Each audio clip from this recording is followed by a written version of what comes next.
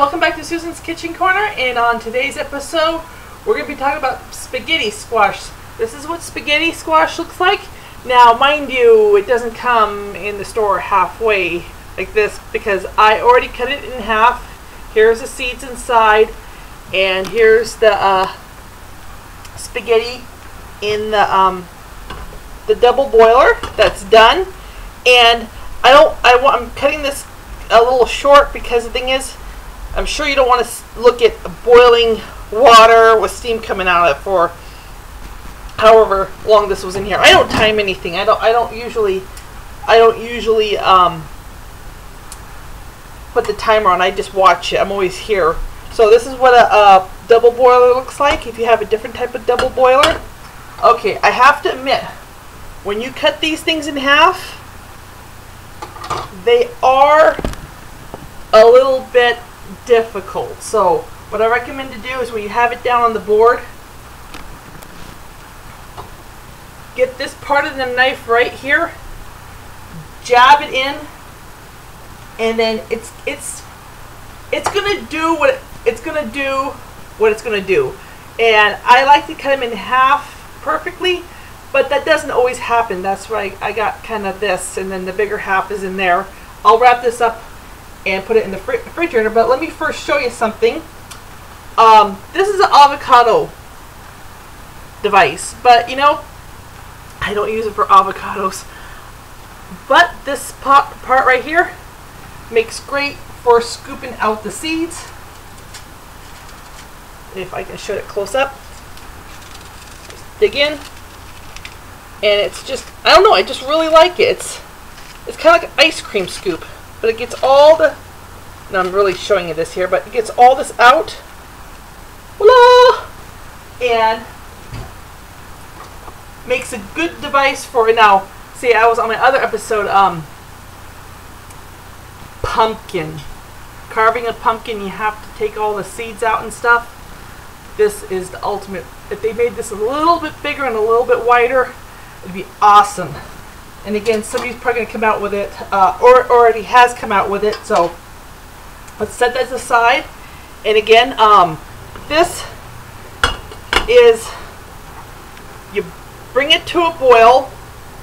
The water, of course, you bring the water to a boil, but make sure the water at the bottom doesn't come up through the holes, because then you're going to be bathing your spaghetti squash with water, which you don't want to do, and you just want to stick it in. When it's done, it'll stick in, come out, stick in, come out. It's that easy. So, and on my other video, I show you how to peel the outside. Here, with a spaghetti squash, you don't want to do that. That stuff's still falling out of there. You don't want to peel the outside because you want to fluff it. So what we're going to do now is we're going to put this on a plate.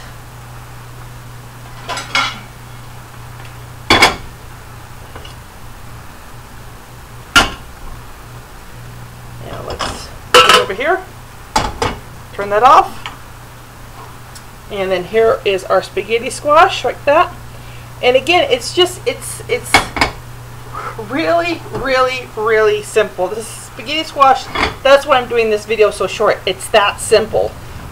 And then what you want to do, now I'm going to do it right now because it is hot, but all you do is take your fork, you get in there, you pull it apart, and then as you pull the flesh apart, you get to see why it's called spaghetti squash.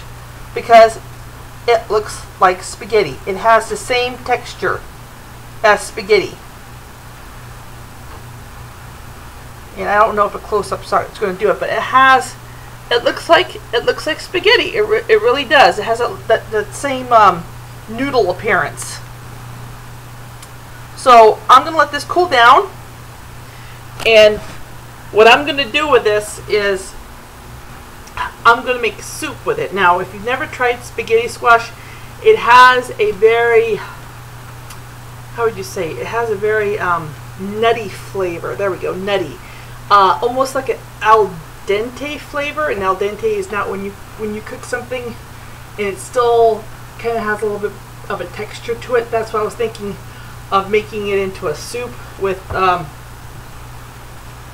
chicken broth. And if you have watched my other videos, I have, and you're like, well, how does she make this? I have a video, chicken broth video, that shows you how to make, I have a stock video if you want to watch that, which is even better. Takes a little bit longer though. And then I have a broth, chicken broth video, which again is really easy. It's one of these things. So watch that video, learn how to make this, freeze it, and then when you need soup right away, pull it out and voila, you got soup. I will show you the ingredients and then I will make another video because we're going to use shrimp. Now, I'm going to let you guys go hiatus with the shrimp. You can use as much as you want. If you want to use tiger prawns, go for it. If you want to use a small little tiny shrimp, it's up to you. I like using raw shrimp. And then what I do, I have my, I get cilantro, which is back here, and garlic. And I mince those up, which I will show you. And it's awesome cooked with the shrimp. And, oh, let's not forget Bok Choy. So if you want to continue to the next video with me and learn what to do with the spaghetti squash, let's move right along.